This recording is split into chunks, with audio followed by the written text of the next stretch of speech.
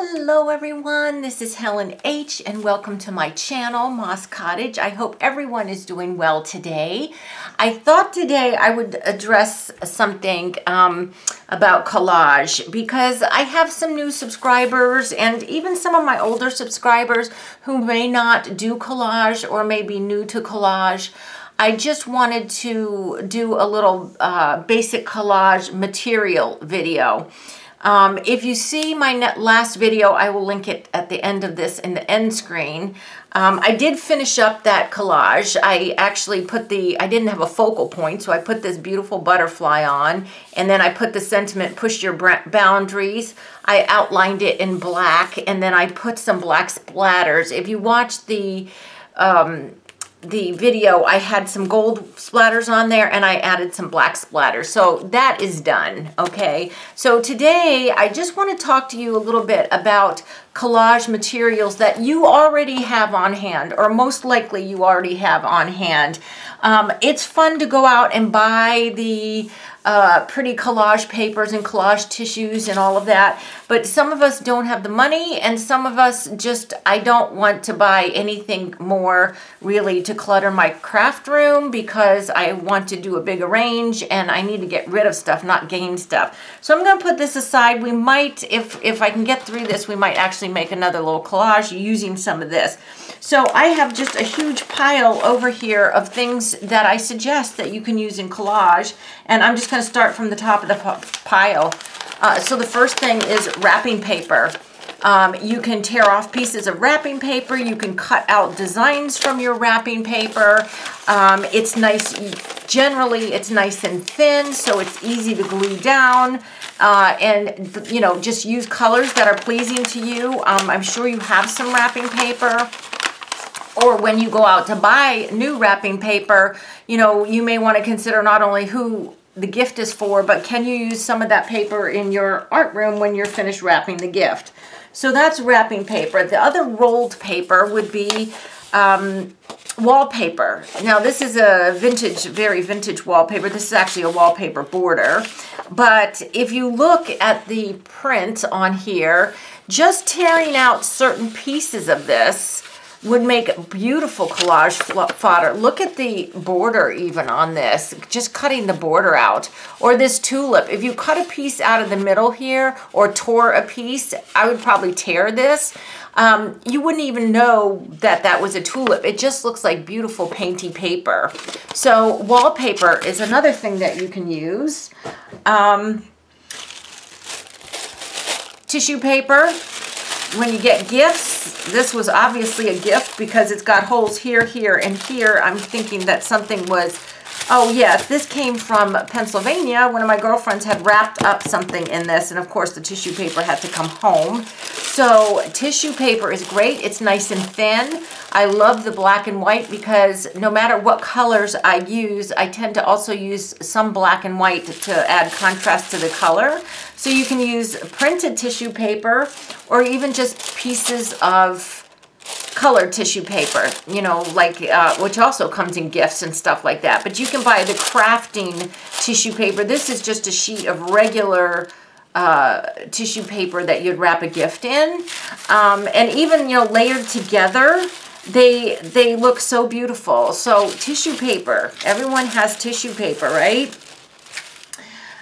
Napkins, great source of collage fodder because there's an endless supply of napkins out there. This napkin actually has two sides. It's got a marble and then a black and white polka dot. I've never seen a napkin like this before that has two patterns on one napkin.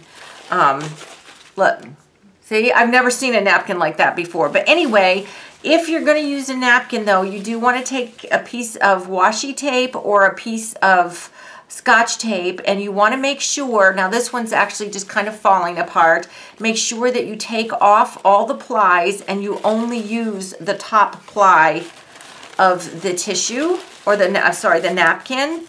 So you want to take the other plies away. And I think, let me see here if this is actually another ply or not. There might actually be another ply. Simple way to find out, just take a little piece of washi tape or Scotch tape. You can use either. This is how I do it. Some people can just do it with their fingers and just do that. I find it easier just to go ahead and stick that. Okay, so there is another ply. See it coming off here? Okay, now you can save these underneath layers. You can stamp on them, these under ones, because they're very thin. You can stamp on them and make them new collage fodder, or just use them for cleanup. You don't have to throw them away. But then you're left with the tissue with just the basic top ply, and it's not going to fall off when you put it on your collage. Otherwise, you're just gluing the back pages or the other plies to it, and the top has potential to fall off. So those are napkins. The other thing, okay, so I was digging around to think, what else can I use for collage fodder that I have? And I have so much scrapbook paper, it's not even funny, but a lot of it is cardstocky, which you can use that for collage, no problem. You just need to use a really good glue to make sure it sticks down. But I found that I also had in my 6x6s, I had pads of this paper. Now this particular paper is from the Paper Studio, which is Hobby Lobby. I bought these on clearance for $2.24. And they are floral papers, and they're actual paper. They're not cardstock. So these would stick really well, you know, into a collage. And, you know, just beautiful colors. If I'm not mistaken, someone let me know in the comments who shops a lot. I believe that Hobby Lobby actually still does carry these two paper pads. Now they may not be on clearance, but they do, I think, still carry these. So that's your smaller papers. Well, in that little 6x6 container, or the container I have, the little tote with the 6x6, I also found origami paper. And the reason I have the origami paper is because I do have some dies of little Japanese girls that I paper piece, and the origami paper has tiny little patterns on it. So for cutting out their dresses and stuff, it's not too big of a print that you can't see print on their dresses. So this one is rather large. I think I probably just, I don't know, I just love paper, so I got this one. But look at these beautiful papers. You can kind of see right here. Just, you know, think about just tearing off little pieces of this origami paper to use also. And guys, if you don't have any of this stuff, look out for it at thrift shops and stuff. Most of the stuff that I buy, I find at thrift shops, or, you know, like the paper pads reduced at Hobby Lobby. Then, of course, there is book page. Now, book page we can get anywhere. This is a nice older piece. It's yellowed, you know, and stained. But if you're doing a collage and you're doing black and white and you don't want the yellow staining look, you know, get a newer book and you will have whiter pages. But book page is really good. You just want to make sure that the words that are on the book page are not offensive or not something that's, you know, war related and you're making a collage about peace or something, right? So then here's another thrift shop find, 50 cents, a coloring book. And this is Mandala Wonders. So look, black and white again. I love black and white as accents. So coloring books. And you might say, well, you know, I only have a coloring book of, you know, I don't know, something, but it's not mandalas. It doesn't matter because you're only going to use a tiny piece at a time. I'm just going to tear one out. Let me see if I can tear one out here. It doesn't matter which one. Let's see if I can tear it kind of neatly here. I mean, not that it matters because I'm going to tear it up anyway, but no, I can't. Okay. It's perforated, but, you know, that would be, you know, like a normal person, right? So coloring pages. You can get coloring books at the Dollar Tree for sure. Then we're going to get creative ourselves, and we're going to look at our own stash of what we have. Jelly prints. Now, this is jelly printed on, this is actually tissue paper. This is gift wrap paper, you know, like white gift wrap tissue paper that I just jelly printed. I actually made that one today. Or paper that you just paint designs on. This one I did in black and white, and I think that's Payne's gray behind it, because I wanted this specifically to tear up in little pieces to use in collage.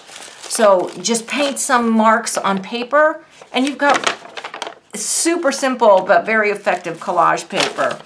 Then, of course, jelly prints on paper itself. You know, just all your jelly prints, you just tear them up and use them.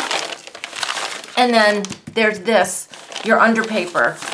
Save your underpapers, because look at this. Look how awesome this is. Not particularly this side, but, you know, I could stencil over this part where, see how it's kind of solid color? I could still stencil over that, and it still does have some cool stuff in the background, but this side right here is awesome, okay? Just think about just cutting out or tearing out a little piece. Let's go ahead and tear out a little piece. I'm going to tear this little piece right here. Oops, is this folded? No, okay, this is just, what this is on is just plans for a Walmart that I took out of the trash at a town building where my antique shop is. They had it in the trash. They had rolls of this stuff, and I was like, well, I'll have me some of that. And I took it out of the trash because I figured if it's in the trash, they're not going to arrest me for it, right? I hope. Anyway, I saw some more the other day, and I was so tempted to get some more rolls, but I'm like, Helen, you're trying to redo your craft room, no more stuff. So anyway, so I've got some of this stuff that I've been seeing me pull and put on my desk. Let's just use some of this and make a quick collage. This is just a really simple video on papers that you have probably in your house already that you can use for collage, or papers that you can super simply make. If you don't have a gel plate, don't worry about it. You can do that, right? You can just scribble on paper and make marks and use that, or your under papers, right? So let's get the collage book. What did I do with it? Oh, here it is. So the other day I made a video, yeah, and I showed you this right at the beginning, that I finished this one here. So let's go ahead, and since this is open, let's go ahead and make one on this side. And I already, when I made this book, this collage book, that's what I made it for, to be a collage book.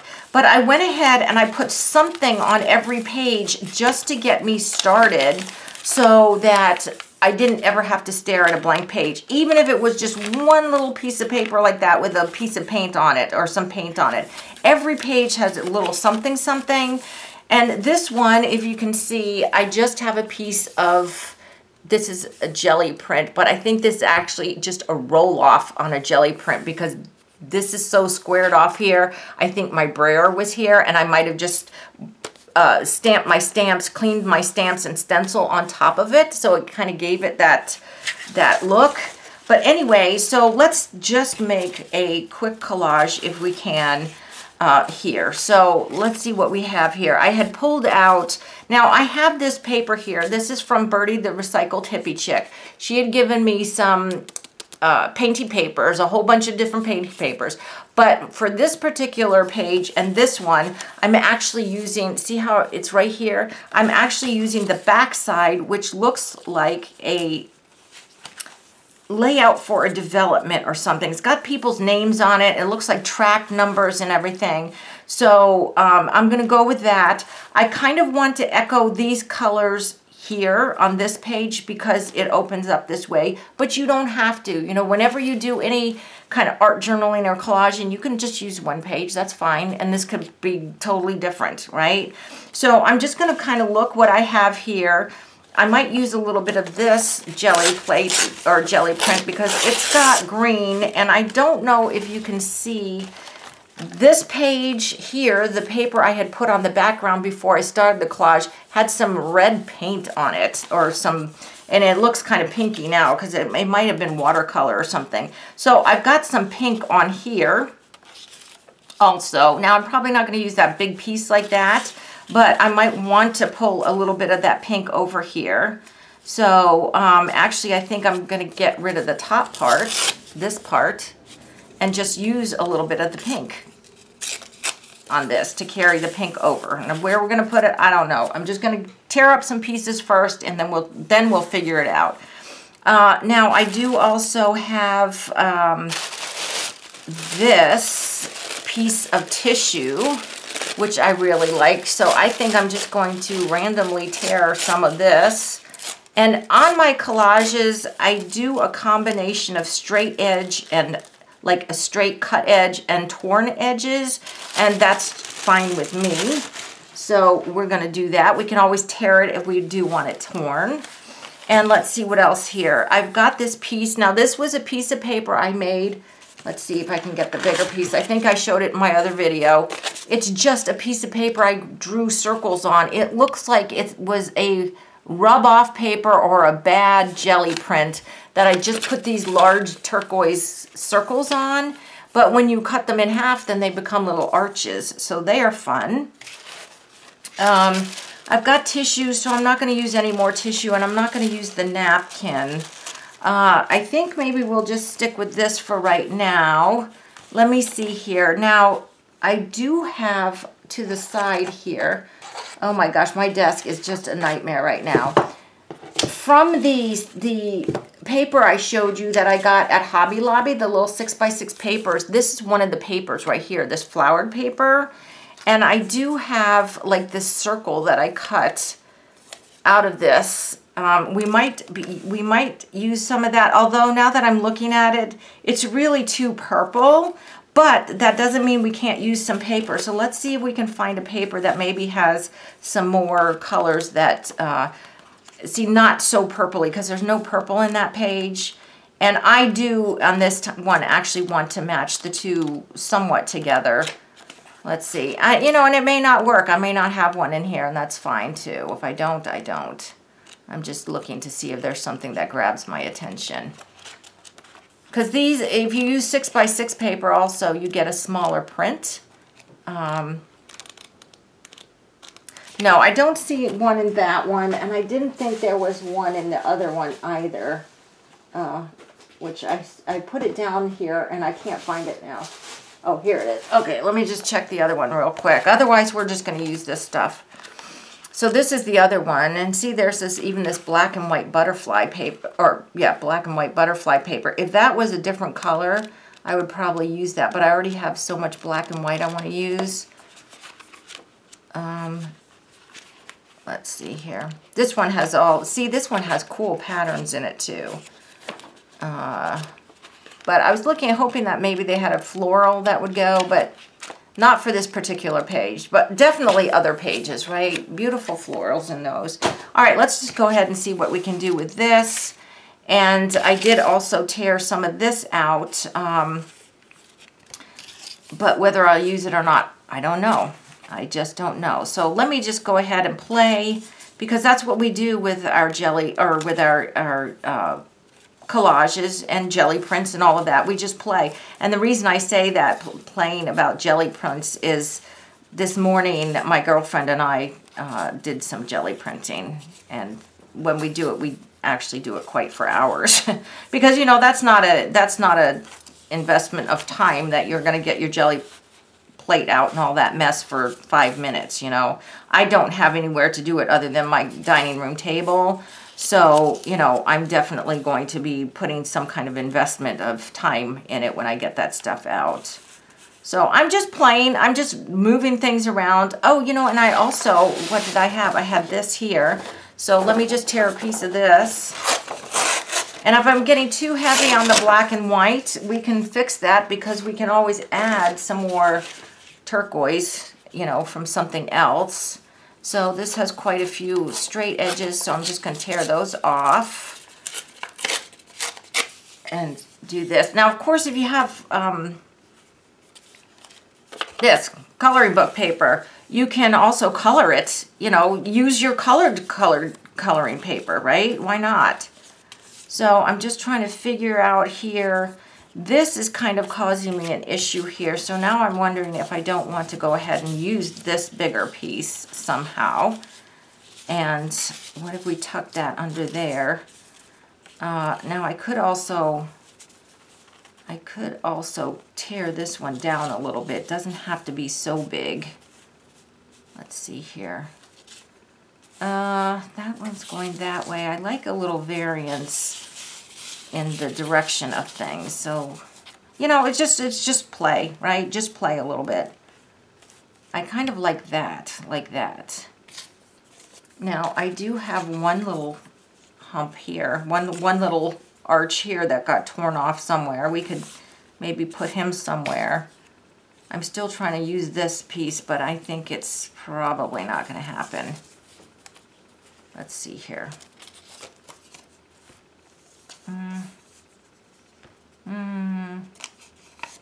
You know what? I think we're going to put this down, and then we're going to see if there's something else that needs to be added to it, because we've got tons of choices. So let's go ahead and put this down, the color book. I don't do coloring books. I should. I've got enough of them. But it's just not something I've gotten into or that I really enjoy coloring in books. But now that I'm thinking about it, I do have some really nice colored pencil sets that might be fun to color with. So I'll have to give that a try. All right, I'm just going to get that down. And I'm going to put down this jelly print here. And it really doesn't matter if the colors are spot on or whatever. You don't have to just stick to 3 colors, right? We can use as many colors as we want. I just didn't want to put something, let's say orange and yellow and purple on this page when I have the blues and greens on that page, right? That's just the way my eye would be.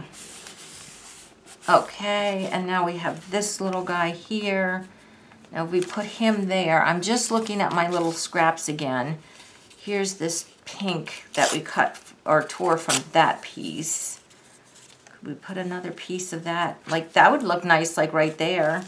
And I don't mind leaving the underside paper either, like that you can see what the actual paper underneath. Some people feel they need to cover the whole page.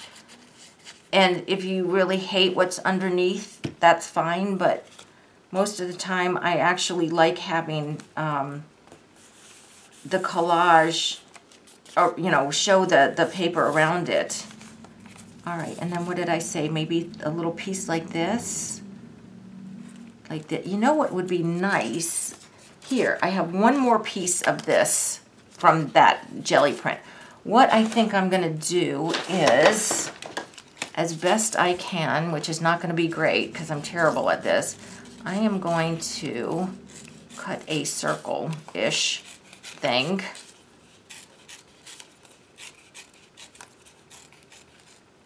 Okay. Because I've got this kind of circle here, so now I'm kind of echoing it again down here. You do not have to do this. This is just me and my brain thinking this way. So I'm going to go ahead and put that down. And do not ever throw away the negative space. This, to me, this is gold in a journal. The negative spaces, these are so fun to play with when you make a journal layout. Okay, so we've got that like that. Now, I pulled out, to save some time, a few, where did they go? A few potential focal points, which for me, I'm just using stickers. And that's what this guy is here. Now, he had a very white outline, so I just took my blending tool with some, I think that's Vintage Photo or something, and just blended over to dull down the whiteness a little bit. Now, I have this one here, which is like a solar system.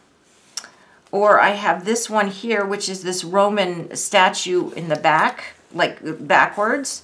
Or I've got these really fun glasses. And you know what? It's the glasses, because these colors are perfect. I love those little glasses.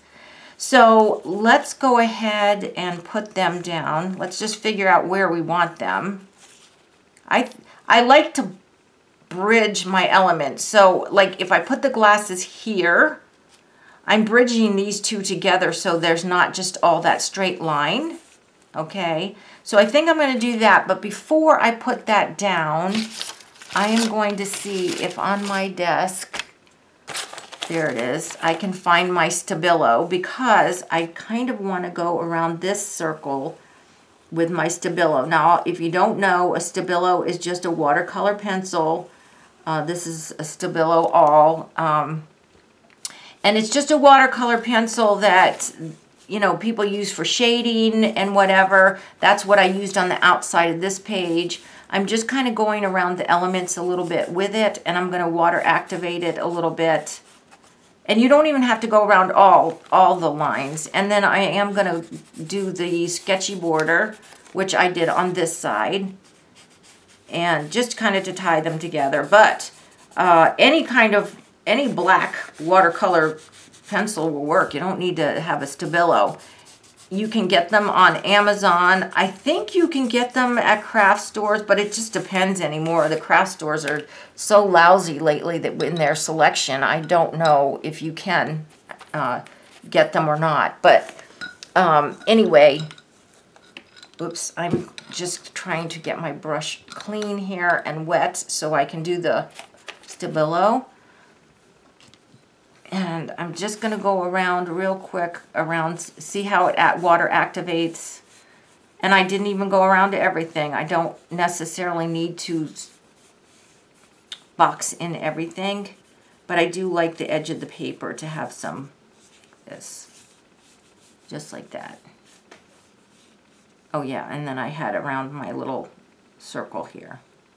And see, I'm getting some on. I don't care if I'm getting it on the little circle or not. It's just fine with me. Okay. All right, so that's kind of like the naked collage right there. So now we're gonna go ahead and put those glasses on. So let's spend the next half hour trying to see if Helen can get the sticker back off, because that's always special. The butterfly actually I got quite quickly, but sometimes it does take me a little while. Okay. Now these are really sticky stickers. They're not old or anything, so I'm not, they will stick. Okay. Oh, I like that a lot. Okay, like that. So then let us just go ahead, because I put black splatters on that page. Yeah, I'm gonna do it just because I can, right? Just because I want some black splatters. Black and white splatters are amazing. Now what I do want though, get that out of the way, I need to cover this page because this page is already splattered. I don't want more splatters on that page.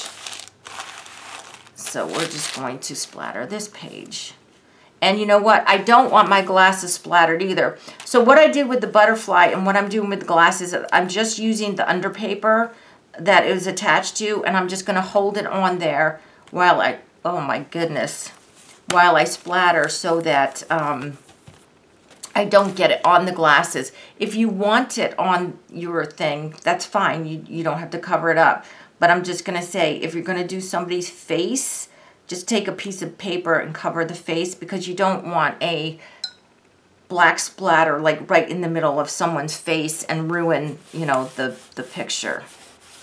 All right. So there, I just lift that up, and that way, see, my glasses don't have the splatter on them. And then the only other thing I need to add now, I think, is a sentiment. This one says, push your boundaries. And I'm looking at the glasses here, and let's see what it says. Okay, all of these are really good.